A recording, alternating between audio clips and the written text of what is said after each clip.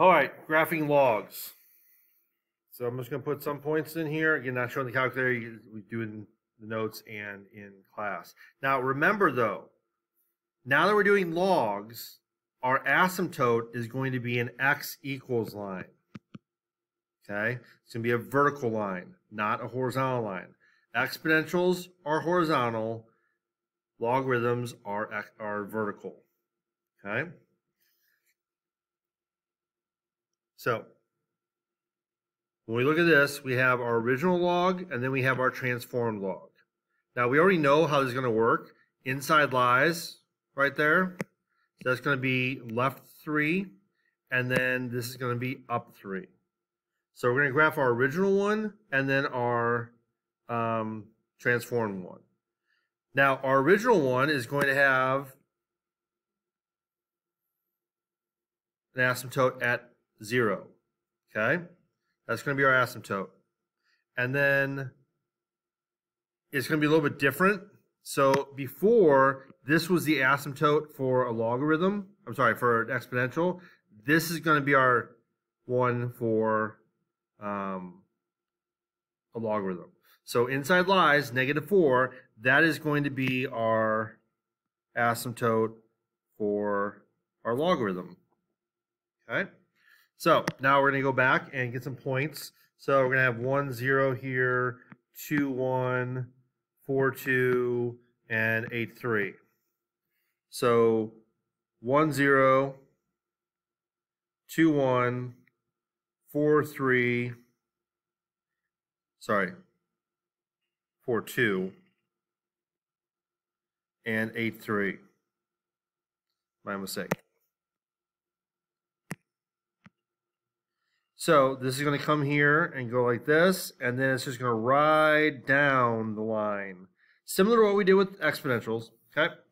And then on this one over here, I'll do a different color here. We have -3, 3, -2, 4, 4, 6, and off the chart, but 12, 7. So -3, +3, -2, +4, 4 up here at 6, and 12, 7, kind of right about there. So that's going to come this way, and then it's going to see that wall and just turn and ride down the line. Now, everything's kind of inverse here. So before our domain was left to right, but you can see now we have a force field, a vertical force field. So our range is going to be left and right forever. Okay? Because it's going to keep going right, and it's going to keep going left. I mean down. Sorry. Oh, my brain's not working. Up and down. So it's going to keep going up, and it's going to keep going down. That's what the range is. Okay? Now left, and we're doing these on the transformed ones, left, it's never going to go past -4. It's going right forever, but it's not hitting -4. And again, we use parentheses. So we already saw our transformations were left 4 and up 3. Okay? And we have 0, 5. I kind of missed it on my drawing, but that's our x-intercept. I'm sorry, the y-intercept. Never mind.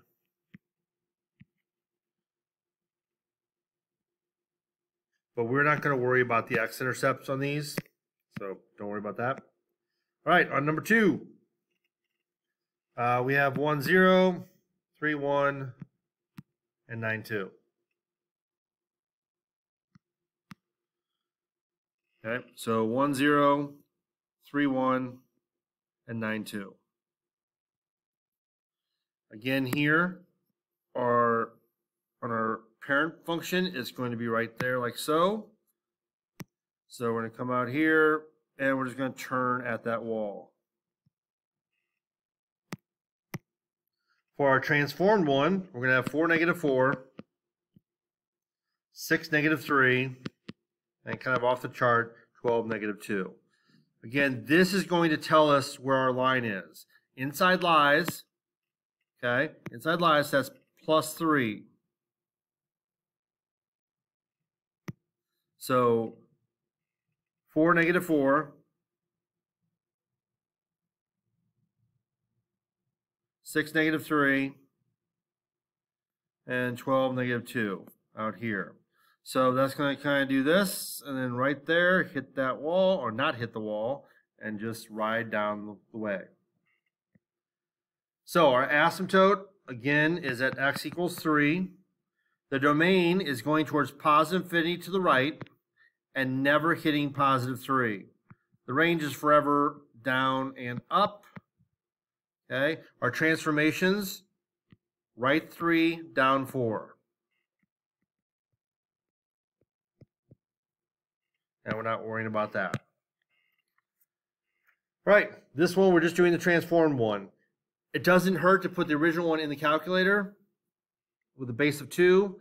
Notice we also have a negative here, kind of interesting. So we have 2, 5, 3, 4, 5, 3, and 9, 2. It's going to move right 1. That's where our asymptote is, at 1. And it's going to move up 5. So you can do these in any order you want. I like to mix it up just to keep it fresh for you.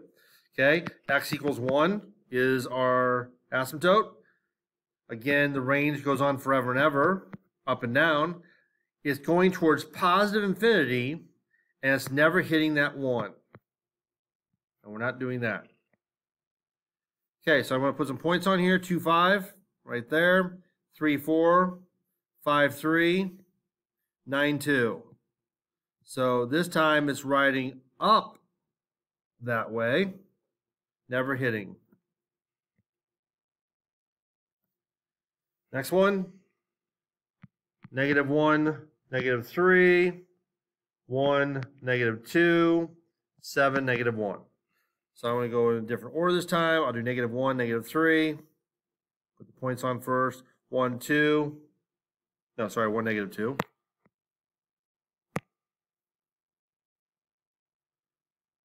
And 7, negative 1.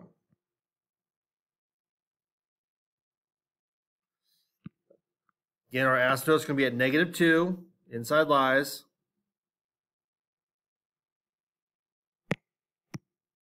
So it's just going to come here and ride down that wall, right next to the wall. This is going to be left 2, down 3.